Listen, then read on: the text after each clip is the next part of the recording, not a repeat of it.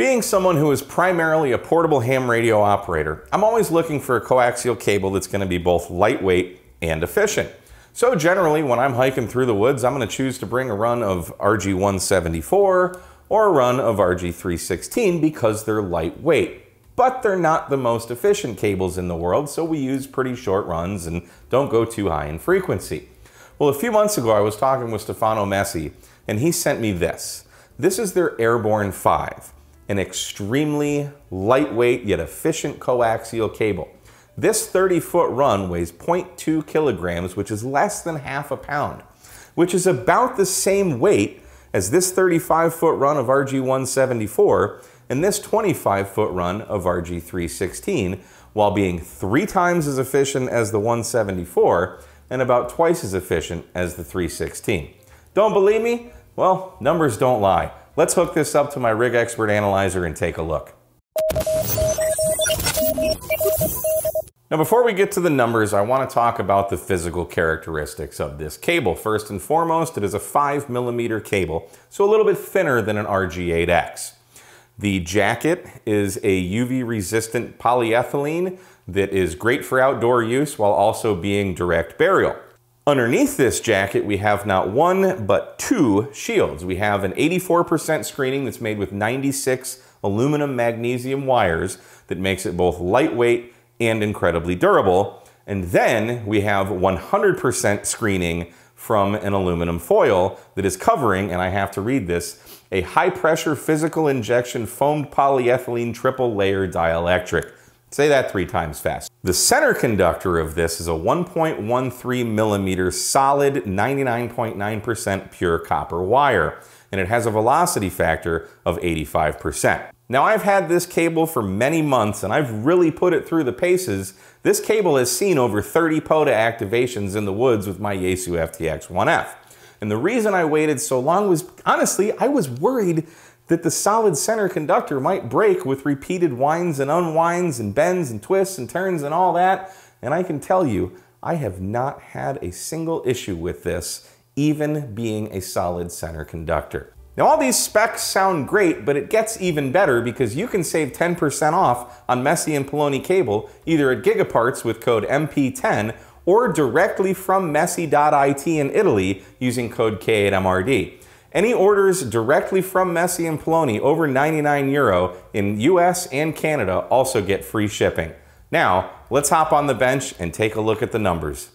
Now, to conduct our experiment, I'm going to try and be as scientific as possible, but there are some variables. First and foremost, as awesome as this Rig Expert Analyzer is, it is not lab-grade quality, so keep that in mind. We are amateurs. Next, we have 3 different lengths of coaxial cable. The RG174 is 35 feet, the RG316 is 25 feet, and the Airborne 5 is 30 feet. But this should hopefully give us a general idea of the attenuation that we're going to see between these 3. I also have a PL259 to BNC female adapter on the Rig Expert, as well as a BNC female to SMA that I have the short from my Nano VNA on. I have cleaned all of the contacts with isopropyl alcohol in a Q-tip to eliminate any contaminants on the connectors. And I also want to mention, for these kinds of tests, it does not make one lick of difference that these cables are coiled up, I promise you. So with that said, let's begin the test. So first, let's test our RG174, which has a velocity factor of 66. You can see we have a 35-foot run of coax here. So we'll go test the cable loss. We'll go ahead and run it open. Then we'll go ahead and add our short. Thusly, run that.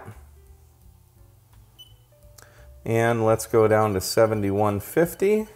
And we can see at 7150 we have 1.13 dB of attenuation. At 14.3 megahertz we have 1.31 dB.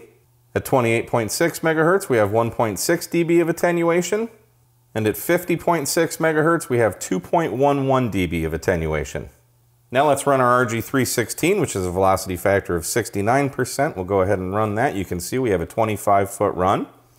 And we'll test for cable loss. We'll run it as an open circuit first.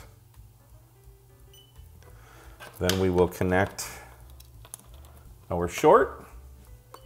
Run it again. And at 7.15 megahertz, we have 0.55 dB of attenuation. 14.3, we're 0.76 dB.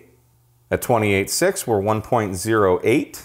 And at 50.6, we're 1.51 dB of attenuation. Now let's take a look at the Airborne 5, which has a velocity factor of 85%. We can see we have a 30-foot run here. We'll go to our cable loss. We'll run it as open. Then we can connect our short. Run that again. And at 7150, 0.35 dB attenuation. At 14.3, only 0.45 dB of attenuation. 28.6, we're at 0.6 dB. And at 50.6 megahertz, only 0.83 dB of attenuation. So there we have it. The proof is in the pudding. Here's the numbers at the bottom of the screen if you want to pause the video to scrutinize them.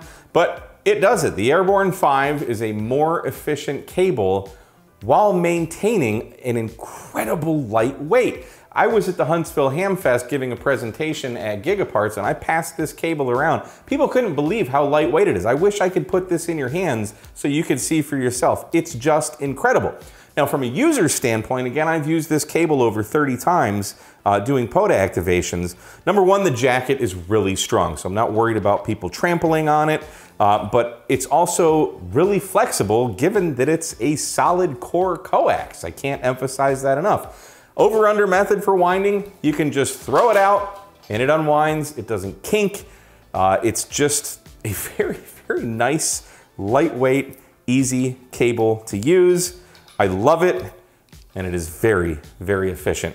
So that's all we got for today. My name is Mike, K8MRD. Thanks so much for watching Ham Radio Tube. We'll see you next time. 73.